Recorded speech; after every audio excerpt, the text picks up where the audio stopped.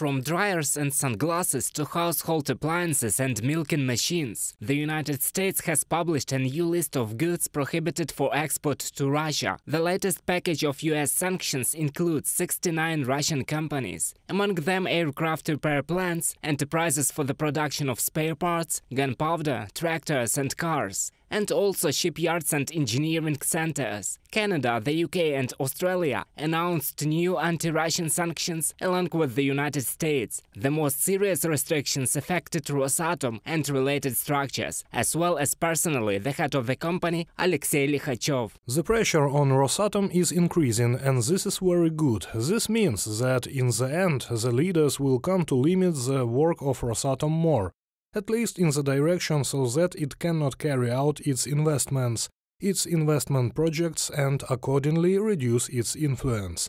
This also applies to those technologies that come to Russia. This is also a very good direction, which leads to the fact that Russia is more and more technologically lagging behind the whole world.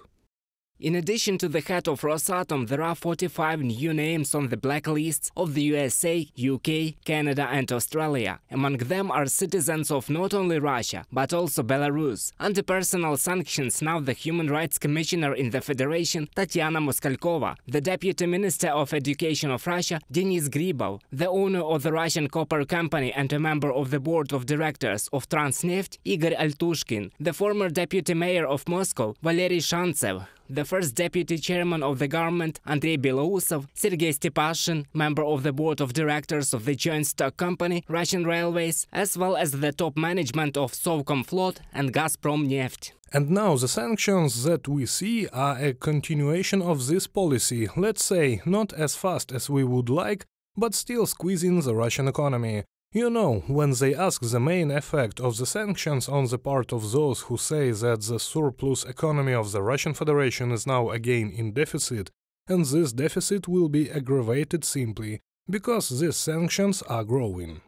New restrictions were introduced as part of the agreements of the G7 countries to tighten sanctions against Russia. The corresponding declaration was signed by the leaders of the G7 countries at the summit in Japan. The document, among other things, speaks of intentions to limit the production, processing and export of diamonds from Russia in order to reduce Moscow's export earnings. It is very important that the pressure that our Western partners will carry out will have a significant effect, so that these countries will contribute to not circumventing the sanctions that have already been introduced using various methods, including warnings regarding a trade embargo against those companies or to those countries that contribute to the circumvention of sanctions.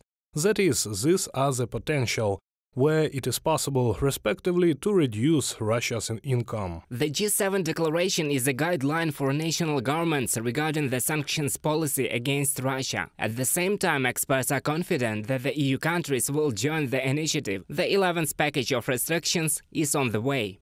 They are now behaving in the role of the so-called locomotive of the sanctions of the countries that they impose. And as British Prime Minister Rishi Sunak noted, they want to serve as a kind of example for their G7 partners, since after all other countries should also join in the first place.